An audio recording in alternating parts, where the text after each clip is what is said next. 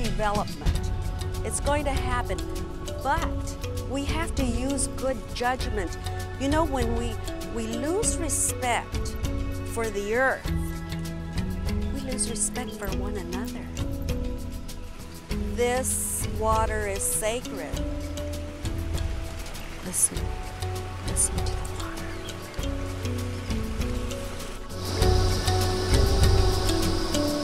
This plant has probably participated and built almost everything around here.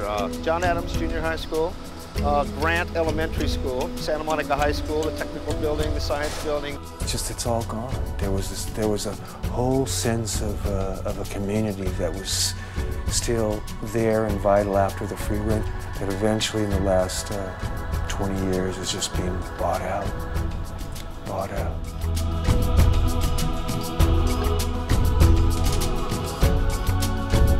Think about the word us, just us.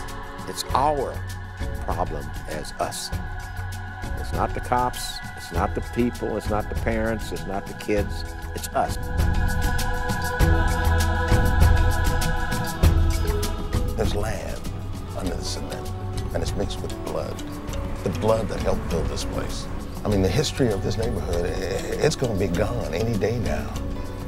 The elders are going to become ancestors, and the story just will not get told.